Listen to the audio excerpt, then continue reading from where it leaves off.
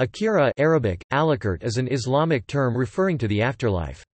It is repeatedly referenced in chapters of the Quran concerning the Last Judgment, an important part of Islamic eschatology. Traditionally, it is considered to be one of the 6 main beliefs of Muslims, the others including, Tawhid Unitarianism, belief in the angels, belief in the revealed books scrolls of Abraham, Tawrat, Zabur, Injil and Quran, belief in the prophets and messengers, and belief in predestination. According to the Islamic beliefs, God will play the role of the Qadi, weighing the deeds of each individual.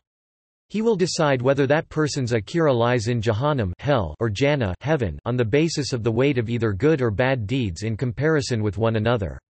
The judgment doesn't depend upon the amount of deeds as much as it does on the will behind the deed. Deeds are judged on the basis of the will behind it.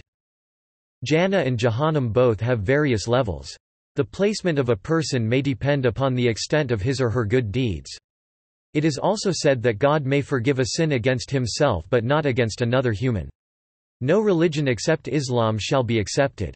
The Bible, Gospels, Psalms and some other previous religious texts are said to be from God in Islam, but they are believed to have been edited to a great extent over time by people according to their own will. God has promised to keep the Quran safe from any such changes. According to Islam, death is not the end of the life, but it is a transferal from this world to everlasting world. With the withdrawal of the spirit from the body, the soul's life in the barzakh begins until the day of resurrection. According to the deeds of the believer and disbeliever, their barzakh differs.